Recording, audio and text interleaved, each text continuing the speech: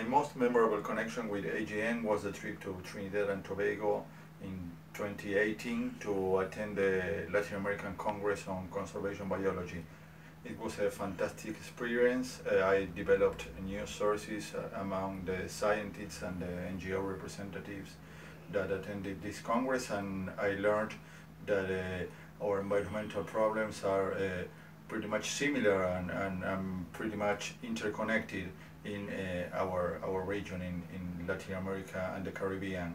And I met fantastic people among the journalists who traveled with me, and I actually now keep the relationship with them, and we help each other in some stories we write. My name is Wang Yan. I work for News China magazine based in Beijing. I have been granted with a couple of grants as well as a few fellowship programs offered by EJN.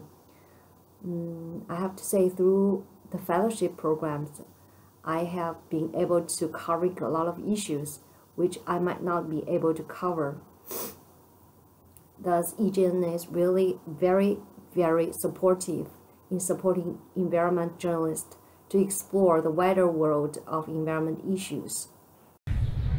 Sundarbans. This is the world's largest mangrove forest, and thanks to EJN in 2018, with my colleagues in Bangladesh, I had the opportunity to train citizen and mainstream local journalists about community storytelling and ocean literacy in this coastal region. We conducted field workshops and ran a collaborative newsroom. Now, trained community members are able to explore the connections between the ocean and human well-being, to investigate the human dimensions of conservation and climate, and to tell the human stories. As part of the project, we have published the guidebook on the essential principles and fundamental concepts of Bay of Bengal literacy, and established a regional ocean literacy network involving organizations from the other Bay of Bengal countries. In my daily reporting, being a reporter of the Ganashakti India, the newspaper, we have to deal with different situations in local and adverse policy decisions. But EJN has taken the framework to work how to do the reporting actually in scientific manner. The most important impact of EJN was the motivation to start. The effectiveness of InfoAmazonia and all other infos platforms motivated us to create Info São Francisco related to São Francisco Basin. Info São Francisco was done with the technical support of InfoAmazonia. Simultaneously, we started organizing our geo-journalist network along the Rio São Francisco riversides. Info São Francisco was built having in mind a future expansion to the other regions of São Francisco. At present, it's one of our most important projects. The first time I came in contact with Earth Journalism Network was 2015, when I was given a fellowship to attend the UN conference on climate change. So this was in France, and I met very good people from Earth Journalism Network who were introduced to geojournalism. So after this conference, I came back to Uganda and worked with the journalists from the US, and we launched a geojournalism platform called InfoNile. Now at InfoNile, at the end of this year, we'll have given over 100 journalists grants to do geojournalism stories in the Nile Basin. This is a very good opportunity that I got from Earth Journalism Network, and I think I am what I am right now because of Earth Journalism Network. They are very good people. Every year, Earth Journalism Network, or EJN, support us with programs, grants, training, and fellowship. I, as journalist, also have very good experience with the EJN.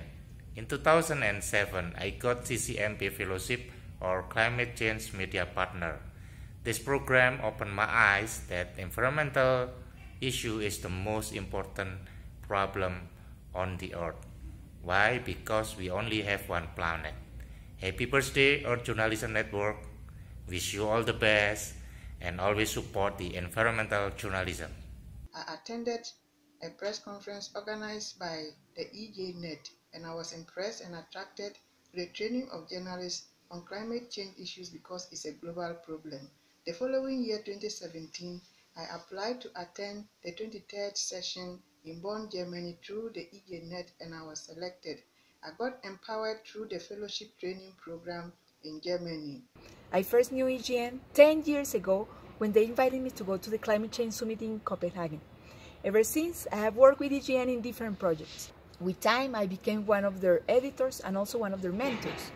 And as a mentor, I created a group with my students in Cartagena. It was a group called Yucapela, an amazing experience for my students and also for me. We reported and wrote many stories about the Colombian Caribbean, and it was such an amazing experience for my students that some of them actually became environmental journalists. I believe this road that has been important for me and very meaningful started because of the first doors that EJN opened for me. So I'm very thankful with the organization and with the whole team. I wish you a very happy anniversary and all the success in the projects to come. There's a very interesting story I never forget about EJN and me. Actually, in 2009, they were here to host a workshop on climate change.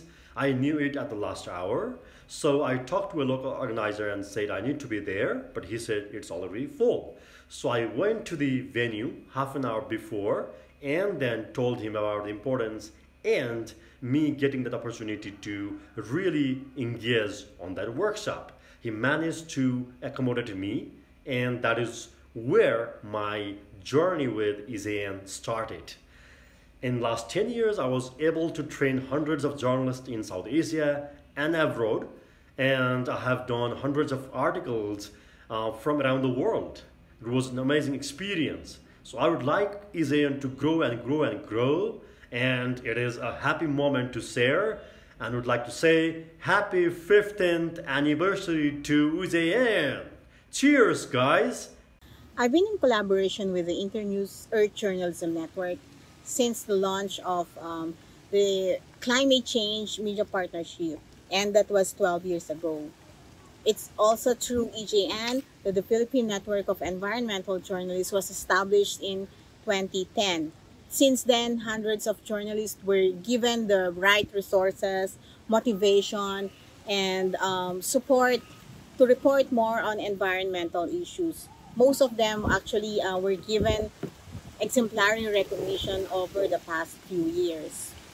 It was encouraging to see journalists taking the initiative to strengthen environmental journalism in the Philippines, highlighting climate resilience and, of course, other environmental issues. So, way to go, EJN.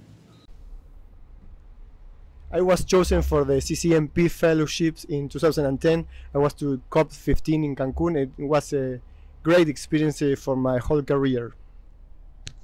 I was a fellow at COP21, and it was a great experience to both learn and cover one of the most important climate events.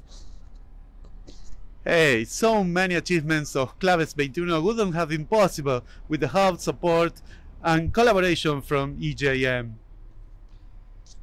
Well, thanks to EJN, we started Claves 21 in Argentina with Damián, and I started as a fellow at COP in Lima and then moved as a mentor in other COPs. So part of my career was thankfully developed thanks to EJN. Felices 15 años. Felicidades. Felices 15 años. Argentina. Muchos más.